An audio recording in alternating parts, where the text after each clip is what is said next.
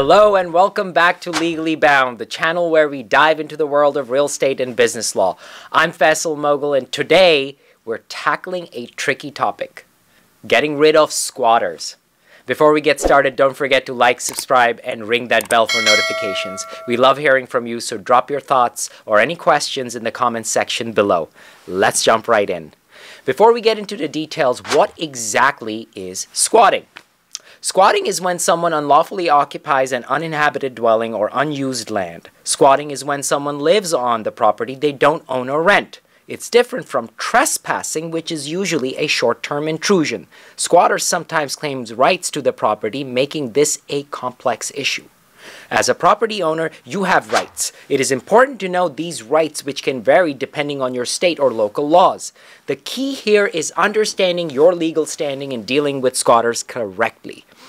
Let's explore some common instances where landlords will need to respond to squatters.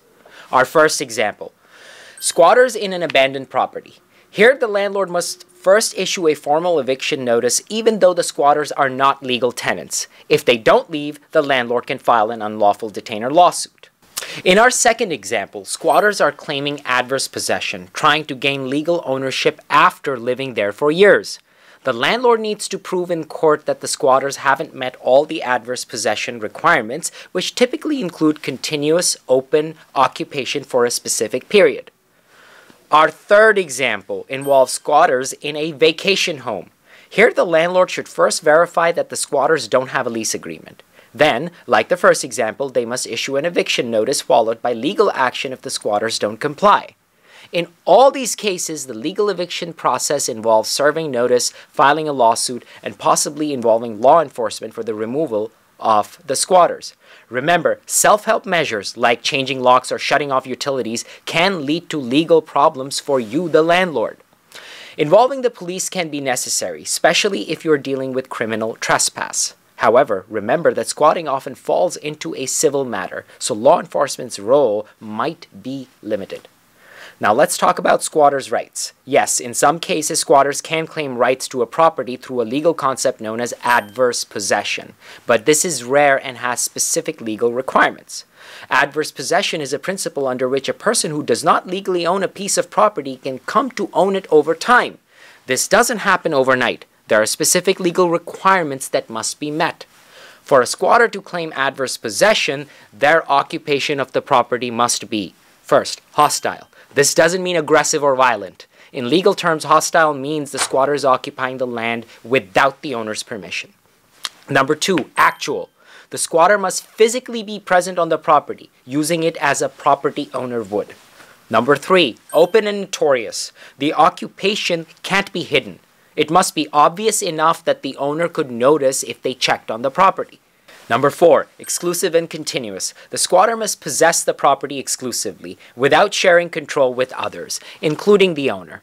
And this must be continuous for a period specified by state law, often several years. Under claim of right, number five. The squatter must possess the property under a claim of right, meaning that they are occupying the property as if they have a right to own it. It's important to note that the specifics of adverse possession laws vary from state to state. For example, in some states, the required period of continuous possession must be 5 years. In others, it could be up to 20 years. While cases of squatters gaining property through adverse possession are rare, they do happen. Prevention is better than cure, right? Regular inspections and securing your property can go a long way in preventing squatting. If you own a vacant property, consider hiring a property management company. This is where firms like Fox and Moghul can come in. Consulting with a real estate attorney can help navigate these complex situations and ensure that you're taking the right steps. Have you ever dealt with squatters? Share your experiences in the comments section below. Your stories could help others facing similar situations. To wrap up, folks, dealing with squatters can be challenging, but understanding your rights and the legal processes makes it manageable. Remember, professional legal advice is key. If you found this video helpful, please like, share, and subscribe for more content on real estate and business law. I'm Faisal Moghul from Fox and Moghul, and this is Legally Bound. See you all in the next video.